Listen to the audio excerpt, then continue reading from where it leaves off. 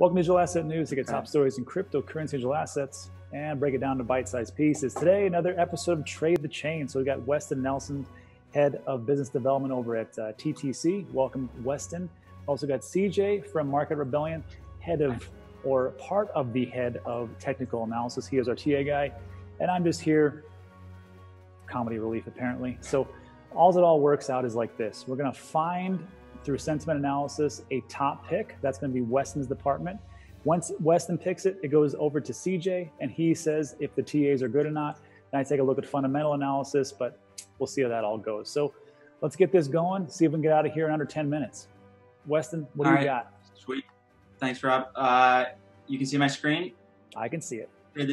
Trade the chain? Okay, perfect. So this, again, Trade Chain is the dashboard for sentiment analytics and essentially tracking kind of the pulse of the markets before other people.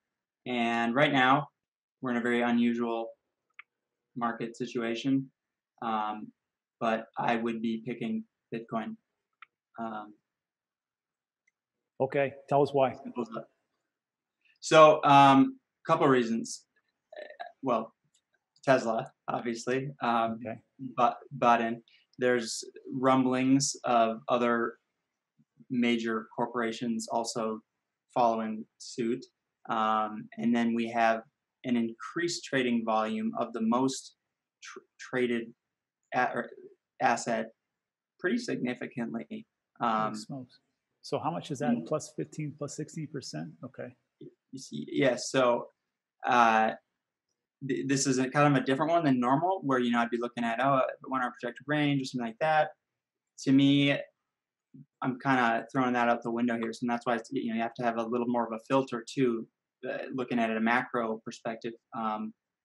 But, we're only up 6% over the last 24 hours. So if we get another big push, this could easily hit a bust through the 50 resistance.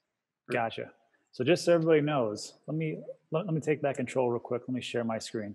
The things that we have looked at in the past are not big projects like that. Usually what we look at, we use sentiment analysis just to take a look at what's really going on. We've made picks here of Maker, Reserve RT, Synthetics, Loopring, and Orchid, not things that are like really high up. It's just that today, that is just what it falls into. And if that's what the data shows us and tells us, then that's the way we're going to go. Now, let's look at what CJ's got as far as the technicals, because, can we keep running up, seriously? Oh, yeah. Yeah, absolutely. I think so, especially due to the fact that we just broke above some critical resistance at around 45K. Now, I want to draw your guys' attention to the 1 hour time frame, a little bit of a more micro time frame to start. But you can see we hit the sequential sell 9 on the 1 hour. And so that would make me hesitant to jump in a long trade right as that candle occurred. I was kind of expecting us to go down and touch this middle Keltner channel, because that's typically characteristic of where we find support in these bull markets and run-ups in the interim. So far, it seemed that this top Keltner channel has been sufficient to form as support on the 1 hour chart. And you can see we're already breaking out to almost new all-time highs when you judge it by the candle body close on the 1 hour time frame. So this is already hitting a breakout level for me, but just to be safe, I'd put it at the top of this TD sequential 9, the setup trend line right there, which equates to a price of 48,300 roughly. So I would wait for that as a trigger entry. But this is looking good. It's looking bullish. And then just something that I want to talk about, and I often talk about this a lot on Trade the Chain, is just a more weekly perspective of Bitcoin. And my thesis essentially has been, if we can remain and close this week above 45K, and that is the 3 days and 4 hours remaining, if we can close above 45K in that amount of time, I think it is very, very likely that we can see the next Fibonacci resistance level at approximately 62K in the next 2 or 3 weeks. I think that's very doable. That would be approximately a 28% increase from our current point. But, I want to see us hit that breakout level for the entry trigger first before we do that. So looking good. I agree with Weston, and this is something You like the charts? Okay. Yeah. So just to make sure, because that's probably gonna be the thumbnail. If we can stay above 45K till the end of this week, then we can maybe hit 62K within the next 2 weeks. Yeah, 2 or 3, conservatively. But that's the key metric that I've been watching and talking about excessively. Do me a favor. And there's the unexpected bombshell that could be dropped at any point. Which is, what do you think it is, Weston? What have you heard? I mean, like a Tesla, coming out of nowhere. Saying, oh, another Tesla? Another Tesla. Yeah, not another Tesla, but another, company saying, hey, we have purchased $1 billion of Bitcoin. You know what? Very possible. Yeah, there's 2 things. In today's video, there was a video I watched from Meet Kevin, and he talked about the tax implications. Yeah, Meet Kevin. And he was talking about Bitcoin and why they did these things. And there's specific language because they're a corporation. And really what it came down to, I'll boil the whole 20-minute video down in like a couple sentences. All it comes down to is that they will win no matter if Bitcoin goes down or Bitcoin goes up. It is the ultimate hedge. And if other corporations don't see it like that, they're completely blind. So I'll they haven't watched the playbook. It's funny because we've seen that today with Uber. Yeah. Right.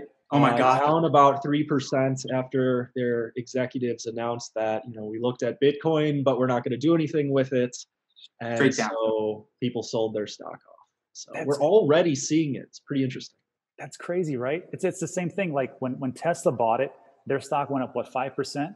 And it was the same thing when Spotify hired Joe Rogan. They paid him $100 million, and they went up like 7-8% in like a day. So doing these things are smart. I see it like this. Oh, and there was one more thing. The last time we did this Trinity trading, there was a couple of feedbacks, and they said what they'd like to see is do a little bit of training, a little bit of teaching. So I'm going to start with CJ. I have a question. I know absolutely nothing about those charts. Show us what that was about, or just teach us one thing. We'll start there, because that one part where you said the sequential 9, I'm like, oh, what the hell that is. Yeah, yeah, that's a fault of mine as well. I kind of go over that stuff a little bit too quickly. But this is the most valuable aspect that I use in trading, so I guess I will teach it to you guys. There was an individual named Tom DeMark who created the sequential indicator, and that's these numbers above the candlesticks that we're looking at. And so what determines whether or not a candlestick remains green or red is whether it closes above or below the candle 4 candles prior. So I know that might sound a little bit confusing, but let's count the candles together, right? So why is this a red 1? Well, if we go 4 candles prior, 1, 2, 3, 4, we can see that this red 1 candle closed below the green 6 candle. So there we experience something called a price flip to a red 1. And so that's a way we can sort of gauge momentum. And I think the greatest efficacy comes into the sequential indicator when you hit these TD sell 9s. So when you reach a 9, that means that we've had 9 consecutive candles that have closed above the candle 4 candles prior. And when we hit that, that's typically an indication that we're going to see a sell-off, or at least just a temporary take profit zone. And the same is true if we get a red 9. I don't have an example here for you off the top of my head, but that's the general thesis. And so this is a free indicator. You can find the code on the internet and available, but that's probably the most important aspect of the technical indicators I look at. So I got you. So just because we said on what time frames? Yeah, good question. Well, is most effective? Because I know it works on really 1 hour. It works on all time frames. Yeah. It works on all time frames. One thing I'll say as a generalization when we're looking at TA and what I like to look for, I like to look at a green number on the 1 hour, the 1 day, the 4 hour, and the weekly. If we get a unison and a confluence between green numbers on all of those time frames, it's a really bullish sign. Say we're on like green all over, but say on the 1 hour we're reaching a red 9 or a green 9, then I'll wait for the temporary reversal period to pass, then enter into whatever direction I was thinking about. For me, The 4-hour and the daily are my favorite, but like I said earlier, this indicator and pretty much any technical indicator can be used across all time frames. Perfect. That's why last time we did Orchid, you said, let's wait for confirmation. I was like, yeah, sure, whatever. And I just bought it. Gotcha. You did end up getting a better deal a little bit. Yeah, that's because of your bold decision.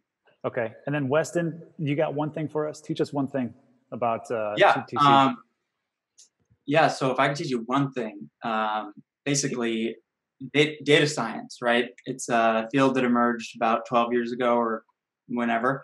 Big rise of big data. Natural language processing is a form of artificial intelligence that scrapes the web and determines the sentiment of the text. And by using that, you can quantify positive and negative things to accurately forecast, within a relevant range, price predictions. It's an incredible new tactic for using or evaluating potential investments or trades for a new asset class. So that's exactly what we're doing when we have these ranges. It's like, where do these come from? It's coming from the AI scraping the web and just spitting out data. So, okay. All right. It's pretty cool. Perfect. So what we'll do here is I've already talked about Bitcoin and buying Bitcoin. I said I wouldn't buy anything over 30K. So I think that there's some retracement to happen right there. However, we're talking about trading and swing trading and day trading. So there's a little bit different. So I will put in $50 a day. I will buy it on Voyager and we'll see how we do. And then if it's not right, then I'll have to blame myself. That's how it comes down to. There's a new motto when trading this market, Rob. Typically in Wall Street, you say buy low, sell high. In crypto, it's buy high, sell higher. I like that. With Bitcoin. With Bitcoin, yeah. Perfect. All right. So we'll wrap it up here. I'll put it on there. And just as a reminder for you watching at home, there's going to be 2 links.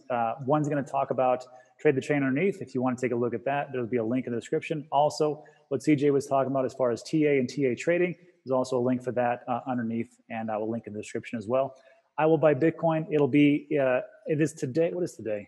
It is February 11th, 1:30. Yeah, 1:30 Mountain Time, 2:30 Central, 3:30 Eastern. So I will mark it on the spreadsheet that I showed you originally. That's also in the description, so you can track this trade. Hopefully CJ is right and we get to 62K. Hopefully. And we'll go. Yeah, I really hope so too. All right, guys, that is it. Thanks for stopping by. We appreciate it. If you like that video, give it a thumbs up. Also consider subscribing because, hey, everything's time sensitive, and we'll see you on the next one. Thank you. Thanks.